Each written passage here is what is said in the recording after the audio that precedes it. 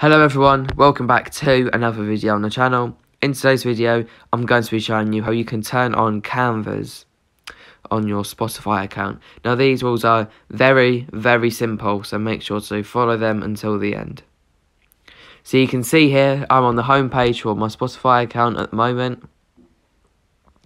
And what you're gonna see is you're gonna see the top right hand corner if you are on your mobile device.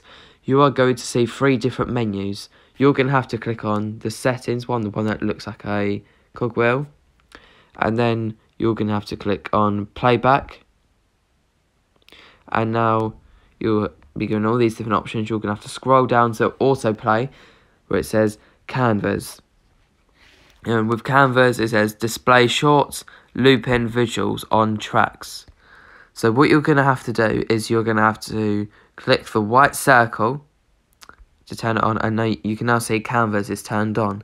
When it lights up in green, and when it's in green, that means it's turned on, but when it's in grey, that means that it is turned off. If this video helped you out, then make sure to like and subscribe.